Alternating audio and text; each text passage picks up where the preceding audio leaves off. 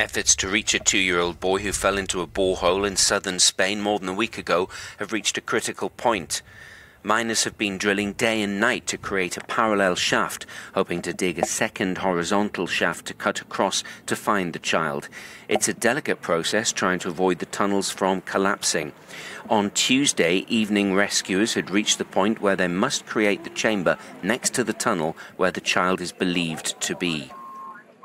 All the specialists have studied the possible scenarios that may arise, and measures have been adopted so we do not put anyone's life at risk. Those measures have to be taken. That is fundamental in a job of this magnitude. The hole is 100 meters deep and just 25 centimeters wide. Initially, rescuers found it was blocked with earth, raising fears soil had collapsed onto the child.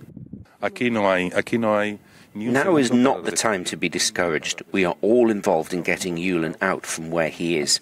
People are so motivated in doing this. Everyone is working with us.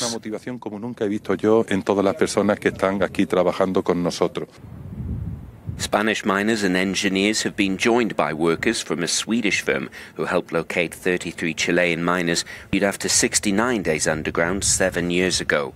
Paul Ging, Euronews.